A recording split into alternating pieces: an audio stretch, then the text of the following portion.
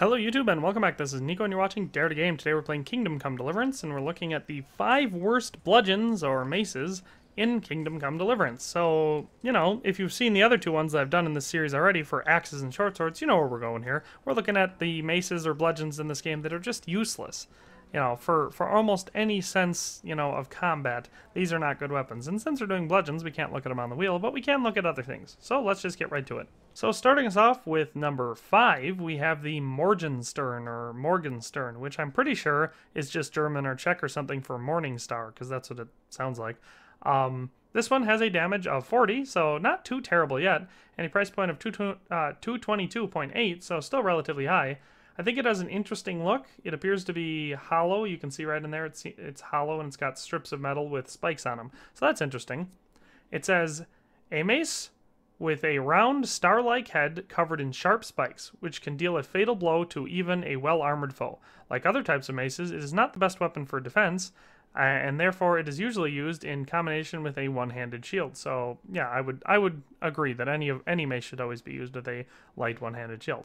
Anyway, this one is not, you know, too terrible yet, with a charisma of 10 and a durability of 40. This isn't terrible. But since we can't look at it on the wheel, let's just take it out and swing it around a bit. So as you can see, just from looking at it there, it's I think it's a pretty cool looking weapon. Like I said, I think this is just supposed to be a Morning Star. Oh, that's right. They don't want you having weapons out in town. But anyway, from looking at it here, you know, it's a decent looking weapon. Let's hit something with it.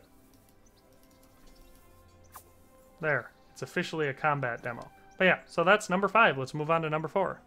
So at number 4, we have the Pernach, or Pernach. I don't know how you pronounce that. Anyway, it has a damage of 39 and a price point of 277.3, so actually a bit more expensive than the last one. This one says, the flanges of this mace are sharpened, so as well as dealing heavy blows, it can slash too.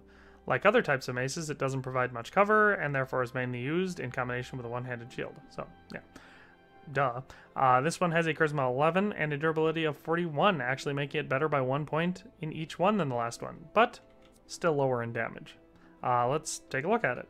So as you can see here, it's pretty plain Jane looking. It does have the sharpened flanges. They come to a point on each end, so, you know, it's decent for puncturing damage, I would assume. Other than that, you know, not much to look at here. So let's move on to number 3. So for the 3rd worst mace in the game, we have the unironically named Mace. So yeah, that's pretty interesting. This one has a damage of 37, putting it 2 points lower than the previous one, and a price point of 109.6, making it significantly cheaper. This one says, a mace with a metal-plated head, suitable not only for dishing out beatings, but for combat as well. Like other types of maces, blah blah blah, use a shield. So this one has a charisma of 8, moving down a bit, and a durability of 35. So let's take a look at it. So this one looks a lot like the last one, except for the flanges are a bit less pointed and so therefore less sharp, so not quite as good at puncturing.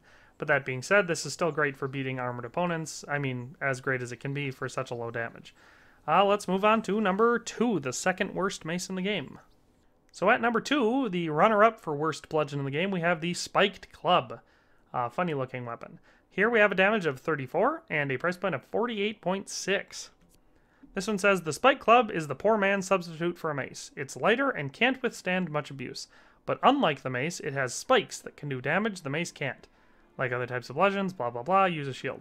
So this one, although being the 2nd worst bludgeon in the game, it's actually not bad against lightly armored opponents, you know, people in just clothing. Because it does blunt damage, but also has a bit of, you know, poking, I guess, can make them bleed, so it's good for that. But that being said, it has a pretty low charisma of 6 and a low durability of 27, so let's just take a look at it. So you can see here, it's a Spike Club. It basically looks like a potato masher, like not a grenade, but the actual potato masher that someone put some spiked bands around. I don't think this would hold up very well just looking at it. I feel like you gave this a couple good whacks against a heavily armored opponent, and that head would break right off. But let's move on to the number 1 worst bludgeon in the game. So for the number 1 worst bludgeon in the game, we of course have the Bludgeon. This one's basically just a club. This one has a damage of 31 and a price point of 26.6. Now before I get any further into it, this one is the worst damage-wise in the game, but it can be useful if all you want to do is knock out your opponent if you never want to actually kill them, because as far as I know, I don't think you can kill anyone with this. But it says, a primitive weapon good for straightening out disobedient stable boys or chasing off thieves, but not a lot of use against armored opponents. And I can attest to that. I've used this on, you know, people wearing full plate armor, and you can beat on them all day, and it doesn't do much. They'll lose their stamina after a while, but you'll never kill them. This one has a charisma of 4 and a durability of 25, making it not a very durable or charismatic weapon. So let's take a look at it. And there you have it. It's basically just a stick. You know, not much to say there, just a stick. So that does it for this video. Now you know the 5 maces or bludgeons that you should avoid in this game if you'd actually like to kill your opponent. Congratulations on making it to the end of the video. If you did, I can assume you liked the content, and hopefully you'll subscribe and turn on the notification bell. If you haven't already, check out these links I have on the screen to see me on Twitter, Facebook, and Instagram. If you like my content and would like to support what I do here, there's a link to my Patreon account in the description, and a donation would be much appreciated. In any case, thanks for watching and have a nice day.